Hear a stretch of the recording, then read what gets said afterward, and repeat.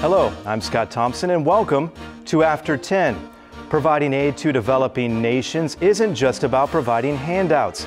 It's also about supporting science and technology education in those countries. With that in mind, UN Secretary General Ban Ki-moon recently established a scientific advisory board that will begin full-scale operations this year. On today's After 10, we hear more about the board and its mission with one of its members, Min Dong-Pil. The United Nations has established a scientific advisory board to the UN Secretary General in order to give full-scale support for developing nations in the field of science and technology.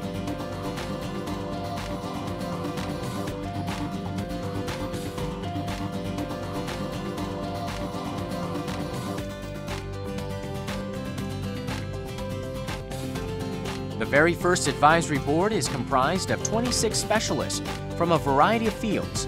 One of them is a Korean professor of science. He is Professor Min Dong-Pil.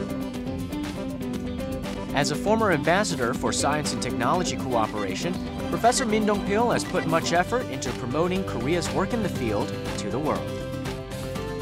Meet Professor Min Dong-Pil, who has strived to find economic balance between developing and advanced nations through science and technology. Professor Min, thank you very much for being on the program.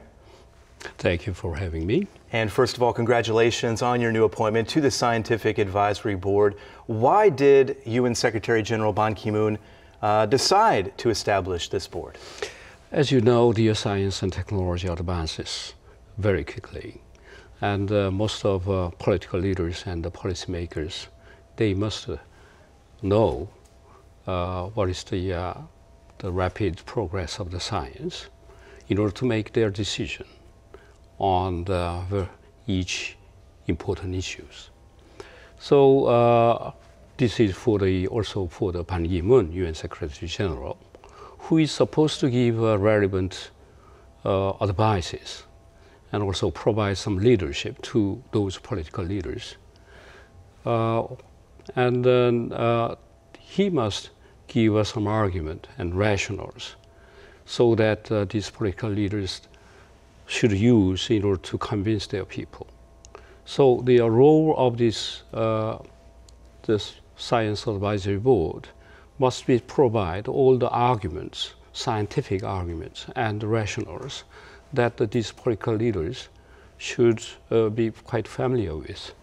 And this is the reason why the political leaders and policymakers must be very in intimate relationship with the science society. And they must be current of the discussions that the science society is doing now. So this is a kind of role of being an ear of Ban Ki-moon, and also they provide some rational or thinking thought, and also to provide what's the consequence of his decision afterwards. So this is quite a complex duty. So you and the other members of this board will be advising UN Secretary General Ban on these scientific issues. What has the Secretary General said that he expects from the board? It's to be discussed from the beginning, but whenever he has some kind of issues to consider, he will provide us, he will ask us to prepare, then we will prepare for him to make a right decision. And I understand this board is composed of 26 members. Tell us a little bit about who they are. The board is quite well evenly distributed, depending on the continents and also the fields, and also even in the gender. So 13 of them are men and 13 of them are women. But that represents the complexities of problem that we have to face with. So very many things are interrelated and cross-disciplinary, so that they represent some are the chemists, some are physicists, and some are biologists, and also even in order to reflect the regional interest and also the continent's problem issues. So this is 5 from, for example, Europe, 5 from Africa, and 9 from Asia, including Middle East, and so forth. So it's very evenly distributed in order to make a discussion reflecting all the various aspects of the problems. And the first meeting of this advisory board is set to take place on January 30th and the 31st in Berlin. Why Germany? Why was Germany selected? As you know, there is one organization taking care of education, science, and culture, which is UNESCO. So it is quite natural to have a close relationship with the UNESCO and the Science Advisory Board. That's the reason why Ban Ki-moon asked to Director General of UNESCO, Irina Bokova, to compose this Science Advisory Board. So, and German UNESCO Commission invited our meeting for the inaugural meeting to Berlin, and this is a good example. This shows a good example how to support this advisory board activities from each country. And this is going to be the very first meeting of this advisory board. What can we expect from the meeting in Berlin? First of all, we must shape up the range of the activities and also the what kind of decision channel, structure of this board. So I think this will be discussed in the first meeting, and then with this structure, then we'll work on our duty. Okay. In looking at your resume, you've been a professor of nuclear physics. You've been in charge of about 10 national institutes. You have been involved in shaping the nation's scientific policies as well. But there's one thing that doesn't look like the others. You're currently working for the Ministry of Foreign Affairs, which begs the question, what is the relationship, what is the link between diplomacy and science and technology? I learned that the science diplomacy has 3 different aspects. One is for the development of the science by the diplomacy, and one is the development of the diplomacy by the science. But nowadays, more and more, we must consider to solve the global issues such as climate changes and the CO2 emission, which we call the science in diplomacy. And the basic importance, the real importance of this science in this diplomacy stems from the fact that science creates the wealth of the country. And this is the basic of development of each country for their prosperity. That's the reason why the science become more and more important in the relationship with other countries. Could you perhaps give us some specific examples of scientific and technical cooperation working hand in hand with national security and diplomacy? Well, I can cite 2 examples. One is the example of China. For example, when they open their gate to the United States, they start with cooperating on scientific activities. That means China asked the United States to build one accelerator. And this accelerator in Beijing University is still working very nicely, so that they produce a lot of high quality research. And the second must be for example, this very it's a very happening nowadays, is that there is one huge project such as Future Earth project, which is a project where all the science academic societies of each country participate. So it's a huge project to solve global issues of the future Earth. So this opened the gate of all countries to let their scientists participate together, and they discuss together, so that even the Israel and also the Iran scientists, they work together inside of this program. So the scientific cooperation opens the door then for diplomatic exchanges down the line, right? Yeah. You are the former ambassador for science and technology cooperation. You have a lot of experience with cooperation with underdeveloped countries. It's one of the reasons why you are on the Scientific Advisory Board. What is the ideal way of giving science and technology assistance, support to these developing countries? I was a the Science and Technology Cooperation Ambassador of Korea. And during that, my duty, I have put my efforts to establish kind of network between Korean Science Society with some Science Society of developing countries.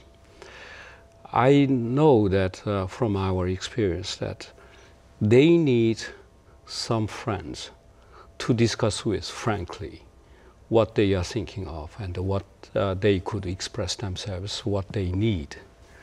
So this will help them to find out their problems and to find out their solutions. So this is the way that future collaboration must be. That's the reason why the Korea, even though we have very accumulated knowledge and experience, because we have passed through all these periods to make our country much more with prosperity in a very short time.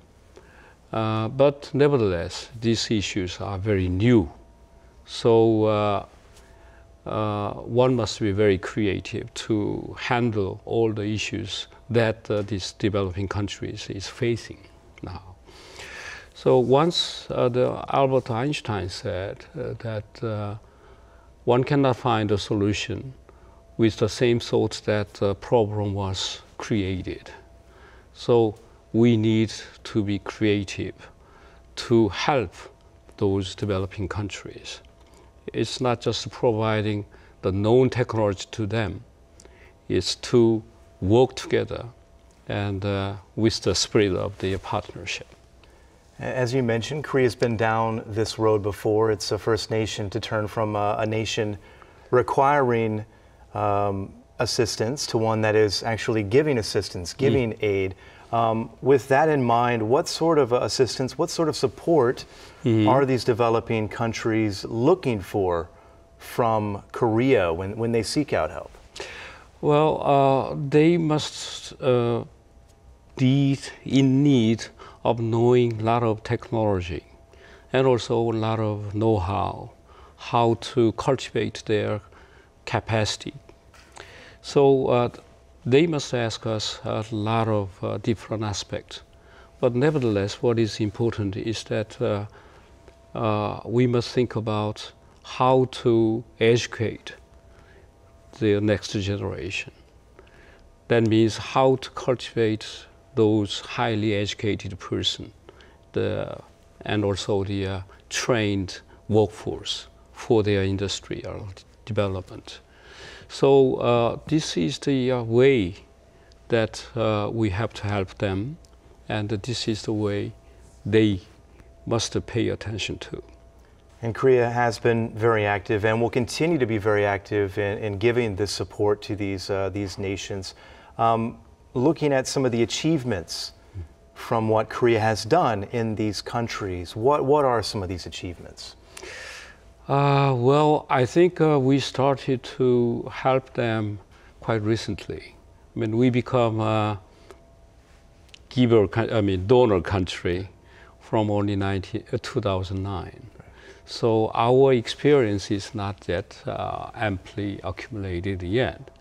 But I hope that Korea find out some leadership in this program of helping others.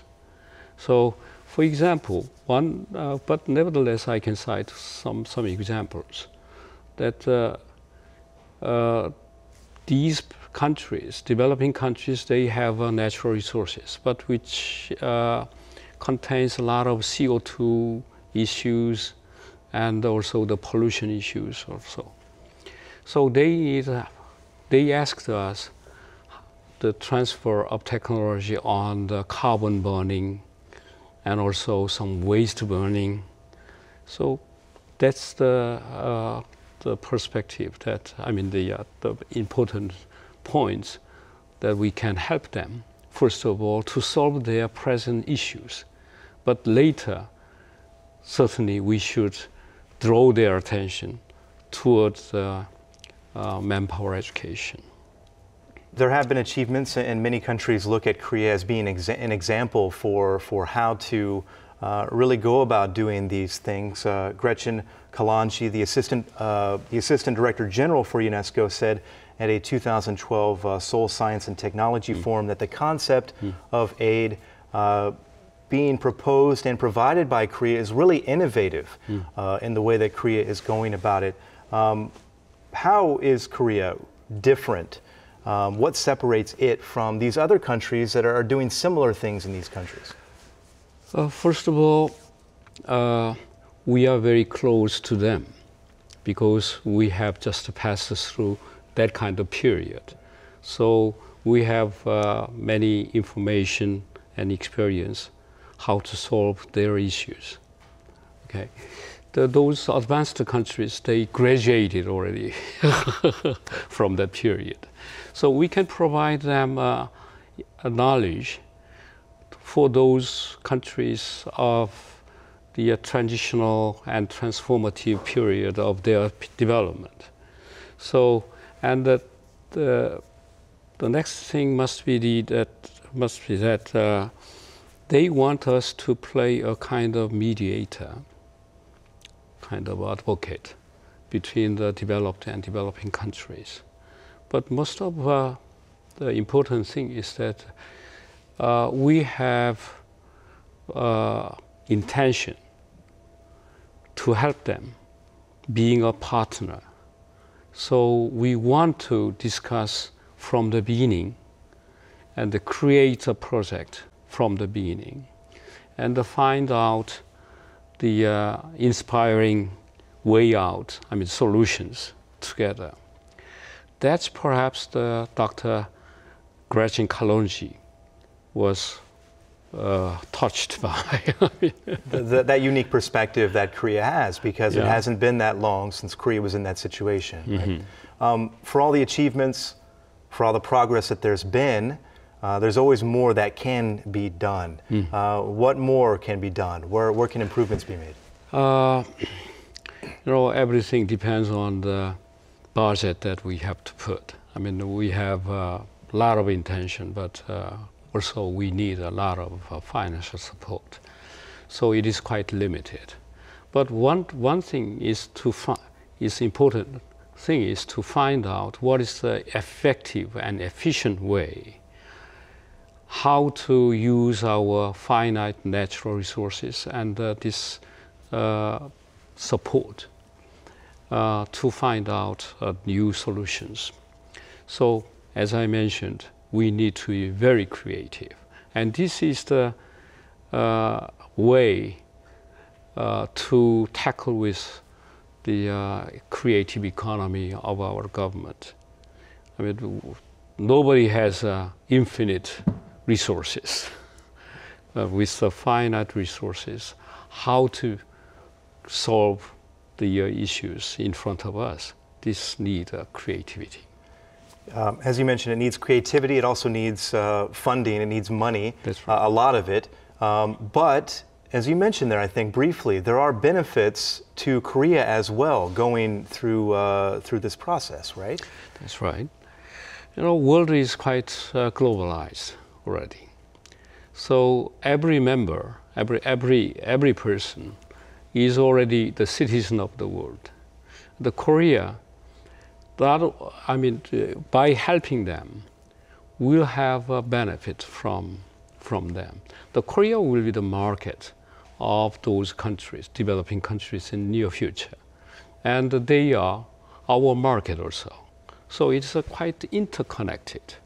So we need to have a much globalized thinking. So I think the benefit of this collaboration and this help should be judged by the long-term perspective, not a short-term perspective. We need a spirit of sowing seed. So in near future, we'll get our fruits